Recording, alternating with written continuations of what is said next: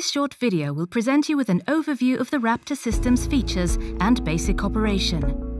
You will learn how to measure the trip time of a low-voltage circuit breaker, save the data, and make a report on your computer. This low-voltage circuit breaker should operate in 6 seconds or instantaneously when injected with 600 amperes and 900 amperes respectively. Many high-current tests require a strong power source, up to 100 kilowatts or more. In this example, a regular 10-ampere rated mains should do the job with no problems.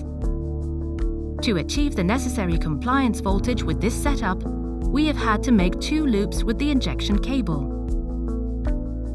The circuit breaker template will configure the Raptor for this test and will display a diagram showing how to do the connections.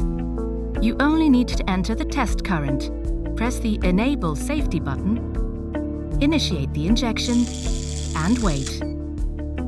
All tests are automatically time-stamped when saved into memory, but you can also add some descriptive text on the go.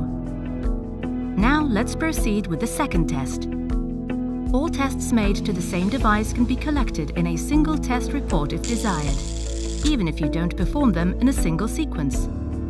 The Raptor's reporting software allows you to browse the commander's contents and download the tests you need in your report before producing a PDF file or printing out directly.